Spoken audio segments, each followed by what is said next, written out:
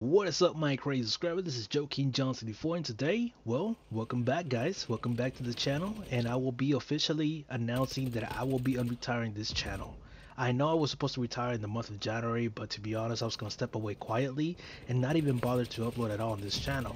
Not even God of War. So I was gonna step away way earlier than I was supposed to and just focus on Matt and Joe.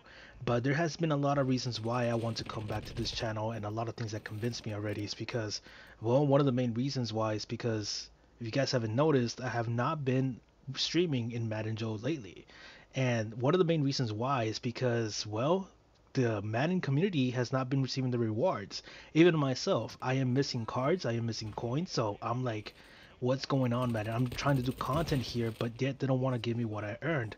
So it's not only me, it's several members of the community in Madden. So I'm like struggling to getting certain cards, and everything's super expensive. It's like they're trying to force us to waste money on packs, and I'm not gonna do that in Ultimate Team in Madden NFL 22. So I never wasted more than $100 because I only buy the base game and then the Superstar Edition. That's about it, nothing else. So I am not gonna be wasting real money in that game. So I've decided to step away from it, and I might not even start to stream at all for Madden NFL 22 no more, and just focus on this channel instead because I cannot go several weeks without content.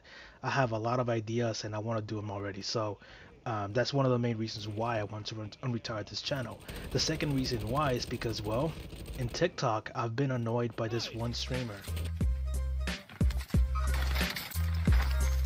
And then probably a bit too fast-paced. We also get that good old slow-mo version as well.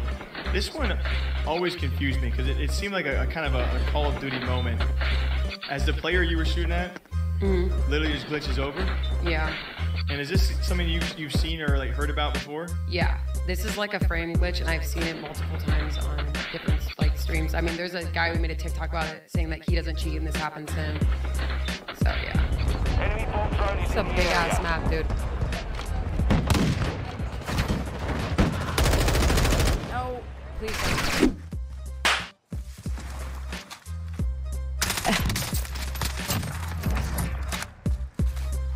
There's no way, dude. There's no way she's the top player in the entire community. She's cheating, bro. For reals. I've seen the clips. So it's insane, man. It's really insane where the community is at right now. So I kind of want to go back. And it's not because, oh, maybe Joe did good in the Madden beta. Like in Modern Warfare beta, no, not really. I didn't do any good in the beta because there's not a lot of guns available in the beta at all. So, and also you cannot unlock any of the attachments either. So the game was a big struggle because I did not have any of my SMGs. I'm a close range combat type of player instead of a long range combat. I struggle a lot with the M416, so I am not going to be, roaming around with an assault rifle treating it as an SMG. It's kind of difficult, especially in this type of game and the type of environment. A lot of the players are playing like their families are being held hostage. You guys have seen them. They're jumping around in corners. They're drop shotting like crazy. They're wiggling. I'm like, what the fuck are you doing? Just get the kill, bro. You don't need to be fancy. And that's exactly what I want to teach, So coming around Modern Warfare 2 release, I will be buying it day one. And also over before the game releases, I'll be buying Battlefield 2042 and probably stream it here and there over time. So yes, I'm going back to shooters. Another big problem is that I haven't been playing shooters over the past 3 months.